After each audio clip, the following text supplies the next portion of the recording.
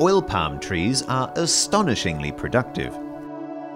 A single hectare of oil palms can yield 5 to 7 tons of crude palm oil per year.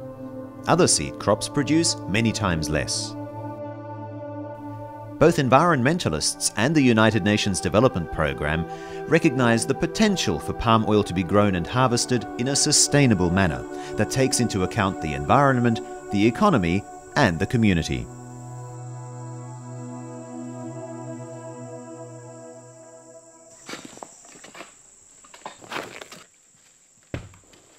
Sustainability is at the heart of innovative palm oil companies like PT Smart, which are making great strides at providing this vital seed oil to the world in an eco-friendly fashion.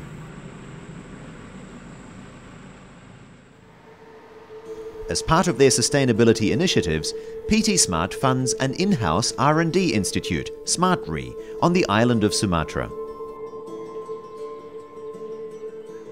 About 3 million hectares, or 40% of the plantations, belong to smallholders in Indonesia, so increasing the productivity is crucial. PT Smart's collaborations with smallholders, known as the Plasma scheme, led to an improvement in their yield per hectare.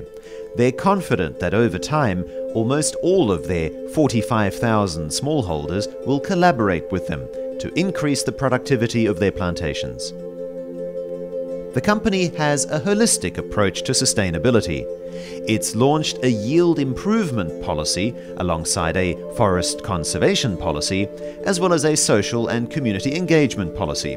The yield improvement policy focuses on the company's best practices in planting material, agronomy, plantation management, and land suitability. Oil palm is a complex system, so we try to study the basic in oil palm, so we break it into parts. We're studying about photosynthesis in oil palm, how much the oil palm makes from carbon dioxide, and how it distributes to the trunk, to the leaf, and finally even to the fruit, finally to the oil. We believe there's still more to come in the future, as we believe that the potential right now is around 10,000 kilograms of oil per hectare.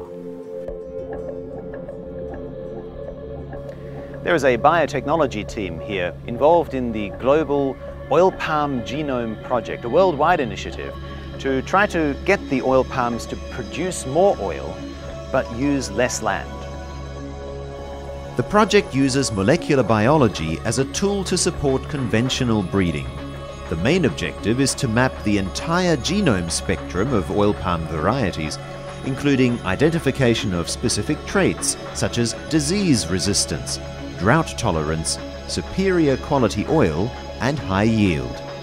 We try to do some crop modeling so that later we can predict the yield of the oil palm, or if you have a problem now with the yield, then you can look back and look at the weather data or the data that we have collected and maybe try to explain based on what we find in this kind of basic agrophysiology study.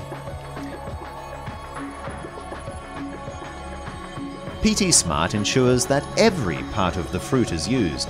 For example, fronds and empty fruit bunches are turned into fertilizer, and palm kernel shells become animal feed. Some stakeholders also claim palm oil companies are endangering the health of workers and contaminating the earth with large amounts of pesticides.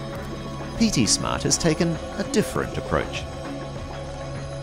It has reduced its use of chemicals by focusing on biological controls, including wasps, birds, and fungi to deal with common oil palm pathogens. Owl boxes are built to attract barn owls, a natural, eco-friendly way to control rodents. And native tree species are planted to draw bats and other insectivores. Most campaigners say they don't want a boycott of palm oil, but they want to see it produced sustainably, without destroying Indonesia's rainforests and carbon-rich peatlands. Can this be done? We believe that it can be done in a way that is sustainable in an economical point of view, of course, but also in the social point of view and environmental point of view. There are some challenges how to develop this without harming the environment, But I believe we can do it, we can achieve this. If these improvements are possible, commitments made and promises kept, palm oil might be part of the solution to world hunger, clean energy and rural poverty.